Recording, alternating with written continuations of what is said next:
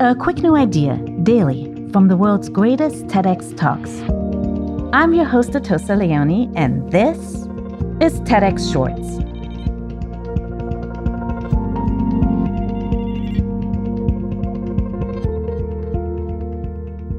From hurricanes to heat waves, we've seen the devastation that occurs from environmental disasters across the country.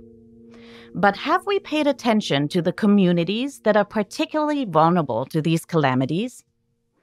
James Shepherd is a meteorologist who's looked at what he calls the weather gap, which shows how disasters have affected people of color and marginalized communities at disproportionately higher rates.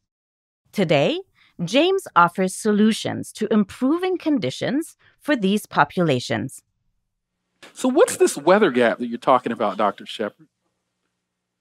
It's the simple notion that a disproportionate sensitivity to extreme weather events and a delay in the ability to bounce back from them. That's what we talk about with a weather gap. That may sound familiar to you, this weather gap. There's something you often hear about called the wealth gap. That'll come into play in a moment. For example, Black communities feel the pain of heat waves disproportionately because we tend to live in places that have more heat. So that's a good example of what we talk about. But the reality is we live in the South and the Mid-Atlantic. And these are places that disproportionately receive hurricanes, wildfires, heat waves, tornadoes, snowstorms. There are places in the U.S. that don't get all of those things.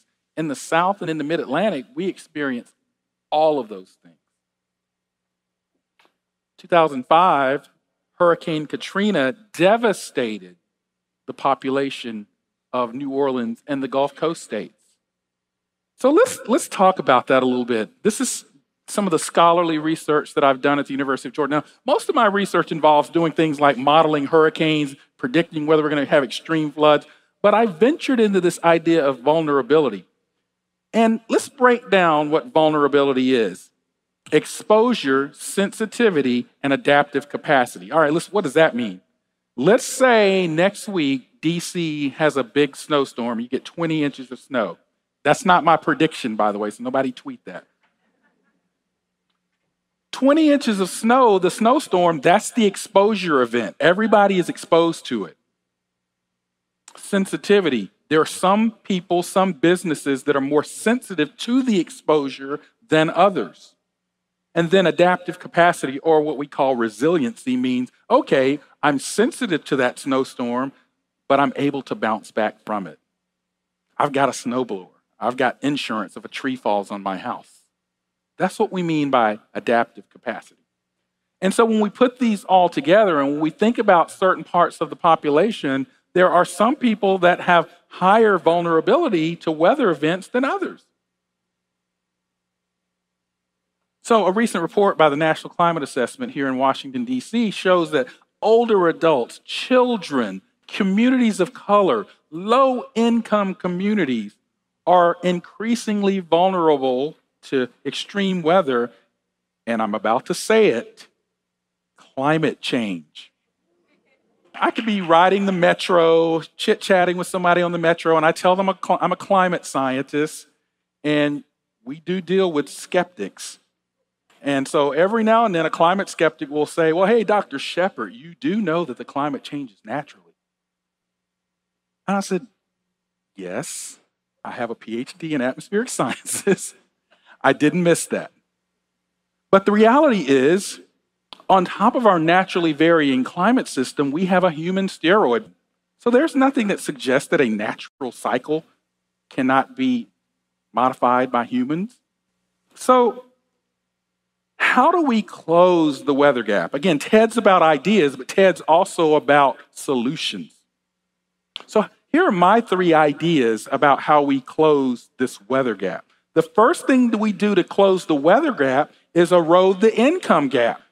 So we got to get rid of the income gap, because when we get rid of the income gap, then more people can withstand. I want to go back to that before I kind of go too far, because look at those people in Hurricane Katrina.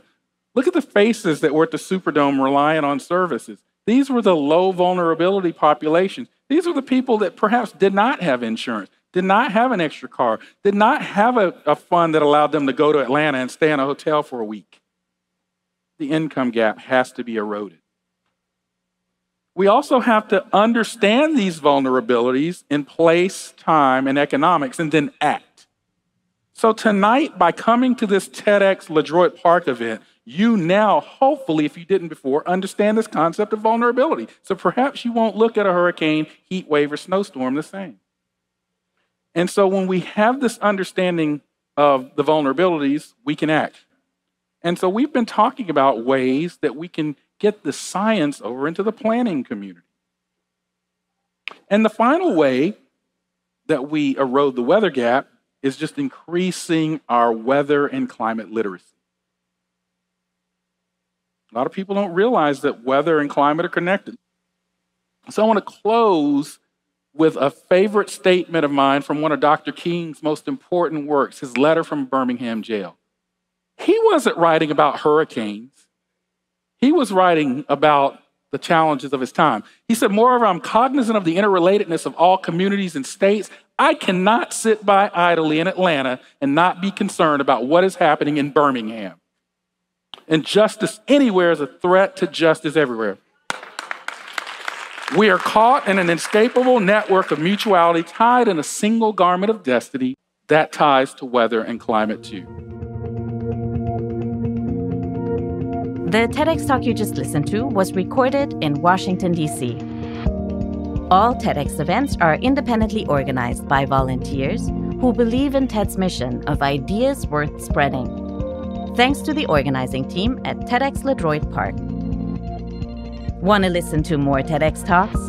Explore the entire archive on the TEDx YouTube channel. I'm Atossa Leoni. Thanks for listening, and see you tomorrow.